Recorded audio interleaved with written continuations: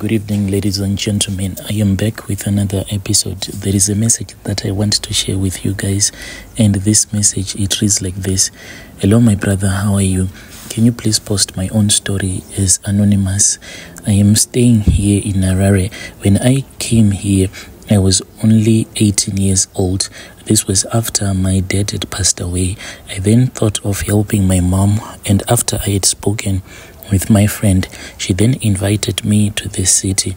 I spoke with my mom, then my mom agreed because this was going to be another means of income for her, because I have little brothers that I needed to help here so that they can continue going to school.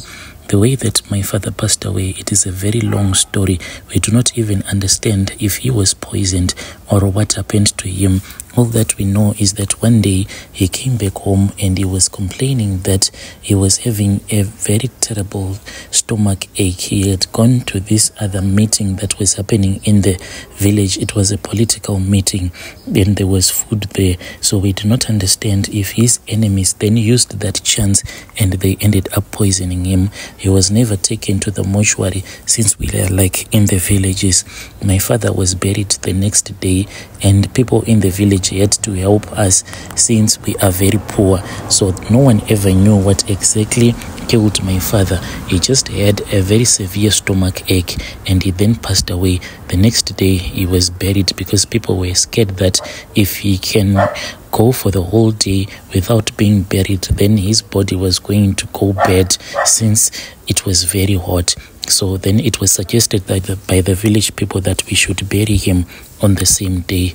Then my friend spoke with me, who was staying in the city. After she heard about my father's passing away, she then invited me to the city. I came to the city and I found out that my friend was working for this other woman who has a boutique in the CBD. Then my friend told me that she was going to speak with her boss lady, and after speaking with her boss lady, maybe the boss lady was going to hire me as well. I waited, Brother Nashi, this was for 2 months, for my friend's boss to speak with me or to get any response at all. In the meantime, I was just going around doing some piece jobs whereby I would wash other people's laundry, and I was not getting paid a lot of money. Sometimes I would only get $2 after washing a big laundry for other people. One night, my friend came late from work. She then told me that she was doing some stock counting and her boss was waiting for me outside in her car. So I then went outside and I met my friend's boss. She was driving a very beautiful car. We spoke and I saw that it was not only her, it was her and her other wealthy friend. But when I looked at her other friend, I felt so uneasy about her because she is that type of a woman who bleaches her skin, and it was not her skin that made me to feel uneasy, but it was the clothes that she was wearing. She wore clothes that were full of glitters, and you could see that she actually worshipped the marine spirit, and she had so much makeup that it made her to look like she was a doll, not a nice doll, but a demonic one.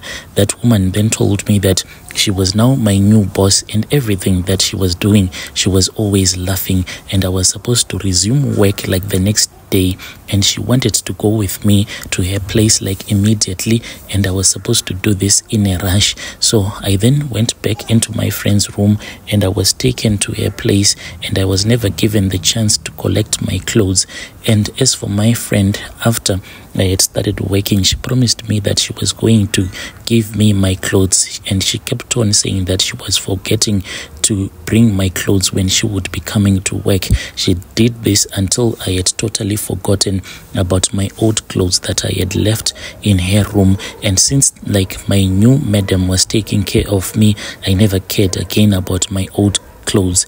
After a month working for her, I then woke up and I found out that there was a lizard that was resting between my legs. I was now staying with my boss when I saw this lizard that was resting between my legs. So I screamed, and I thought that maybe this lizard, it had fallen from the ceiling, because in my boss's house there were a lot of lizards, like she was breeding lizards.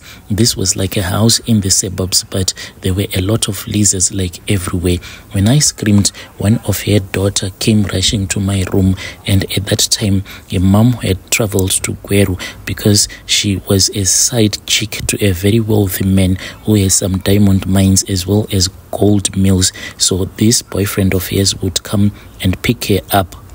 So when my madam's daughter came, she then looked at the lizard and she said, do not be afraid of it, because here, as you can see, there are a lot of them. And she told me that since she also started going on her period, she would also wake up and she would find that there will be a lizard that will be resting on her stomach or on the area where her private part was.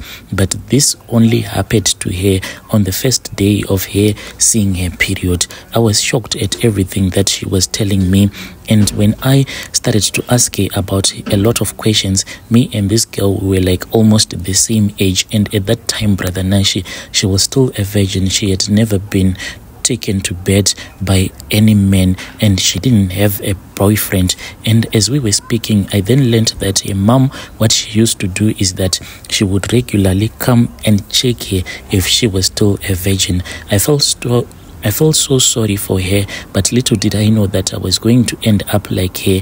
Each and every time that my lady boss will be out of town, I will see an old, ugly, short man with a very big manhood, bigger than that ugly, short man. That man will come and visit me in my dreams. Then it will start sleeping with me. By the time that I would wake up, I would see discharge that would come out of me like milky, but it was very thick. It then happened that when I was on my period, this was after work, I then removed my sanitary pad and I went to bath. So it was dark and I was scared to get out of the house. I then took a very small plastic and I wrapped that sanitary pad inside that small plastic bag, and then I just placed it there in a small dustbin that was inside the room that I was sleeping in, because I was really feeling scared and lazy to go outside.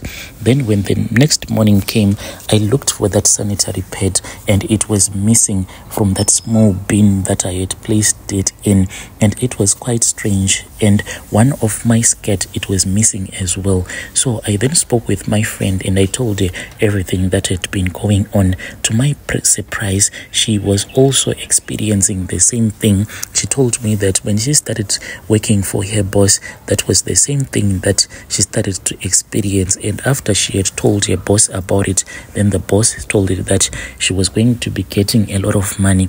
This girl, Brother Nashi, when I was working with her, she was earning $500 a month. For someone that is working in a boutique, that is a lot of money. She said that after her boss started giving her a lot of money, she saw that there was no need for her like to leave this job, because she was able to survive with that money. She was able to take care of her mom, whom she had left back in the village from where we came from. When I looked at her, this scared me a lot, because I then saw that she was actually sacrificing herself for the salary that she was being given.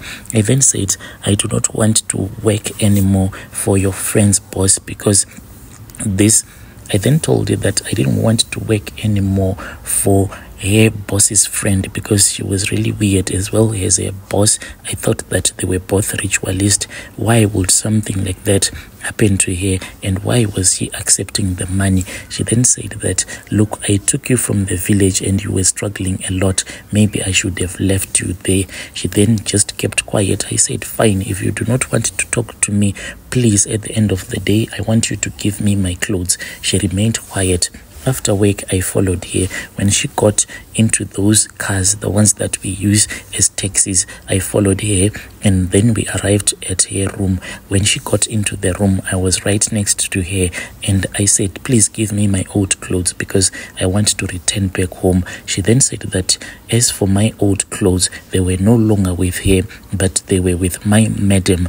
This thing, it scared me. When I returned back home, at the place where I was staying at my boss's house, I confronted her and I told her that I wanted my clothes. She then said that my clothes had been stolen. I said how? She said that when she had gone to collect them from my friend's room, she then forgot to give me, so they were just staying in the car. Then it happened that one night she went to church, and this was an all-night prayer, and whilst she was at that all-night prayer, there was someone who had stolen from her car. But Brother Nashi, I had never seen her car with any damage at all. She gave me the excuse that soon after church she went straight to her panel beater, then she got her car fixed, but I never saw that her car was fixed. I got so angry, Brother Nashi, and she saw that I had gotten angry. The next day she then accused me of stealing 300 US, and in no time I saw that there was a police car. These people that came to arrest me, they were in an unmarked vehicle. It was a white Ford Ranger that came to pick me up without any number plates. Then they told me that they were from the CID department. They took me and they arrested me. I ended up staying in prison for a month. I was never taken to court. I was beaten up by those men. I was then released and I was told that my case was pending. I should never attempt to leave the country. That woman even texted me and told me that if you try to go and get a passport, you are going to be arrested because your fingerprints are there since your case is pending. So I have been living in fear. This woman, I never stole her money. The only sin was that I asked her where my old clothes was. She used me. I know that she used me. And when I confronted her, she then used her lawyers on me because I just asked for my old clothes. Why she had taken them? Since we are not even related, why is she keeping them from me? Right now I am still working, but I am working as a maid. But regularly what has been happening to me is that I then met another guy, and when I met this guy, knowing the way that I am suffering, Brother Nashi, I then fell pregnant for the guy for the first time. And after I had fallen pregnant for him, then I found out that at the end of the month I went on my period. But when I went on my period, I saw that there was blood, and this blood, it was like dark in color and it was almost black in color. And when this blood came out, it was folded as if it was sort of like a ball. This has happened to me 4 times now, and I am even scared to inform my boyfriend, because my boyfriend, he is really educated and he has a good paying job, so he is my only hope since I am really poor. So I am forcing myself to fall pregnant for him by all means so that he can marry me. He promised me that if I am going to fall pregnant for him, he is going to marry me. But mentally, I have reached a breaking point and I feel exhausted. And with each and every day, I just pray that, God, if you take my life, it might be even better. When the evening arrives, I pray that if it can just stay like evening for a little longer, it is far much better, because I am afraid of facing the challenges that always await me the next day. Yo, dear listeners, right there was a message that I received from Anonymous. Then we had to give you this translation. Strange things do happen in this world. I am worried about the friend, the one that is still working for that woman, the one who is earning a lot of money. Then at the end of the day, she has her panties that are always missing and she doesn't care about it because her boss is giving her a lot of money. The things that we do because of poverty.